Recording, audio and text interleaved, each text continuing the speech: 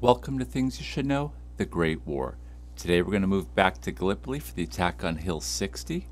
General William Birdwood commanded 2 assaults on Hill 60 with 4,000 men against Ottoman commander Mustafa Kemal and an unknown number of defenders from August 21st through August 29th, 1915.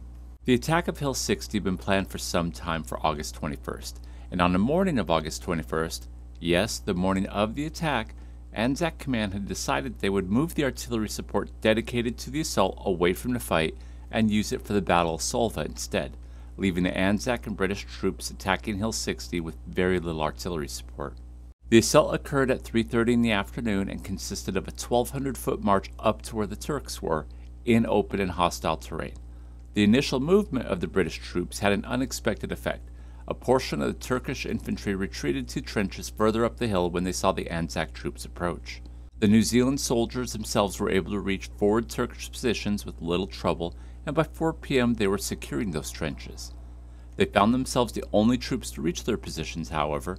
Both the Indian Brigade and the Australians on either side of them had been unable to secure their positions, leaving the New Zealanders hanging in the wind. The New Zealand soldiers held on until 5 p.m. and was relieved by the Gurkhas, and overall, the Allied forces had camped for the night.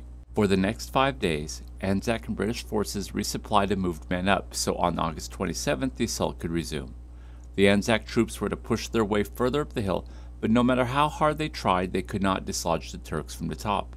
By the evening of the 27th, British command sent in elements of the 9th Light Horse Regiment, and unfortunately Lieutenant Colonel Carroll Rennell and 75 men got lost in the night, finding themselves out in the open in front of Turkish machine guns, all of them dying instantaneously from the Turkish fire. In response, Allied command ordered a 10th Light Horse to push up the hill as well, and they did so until the morning of August 29th, where they were able to secure some additional trenches, but in the end the Allied troops could not push any further, leaving the Turks in control of the hill and the victor of the last battle on Gallipoli until the Allied troops left in December of 1915.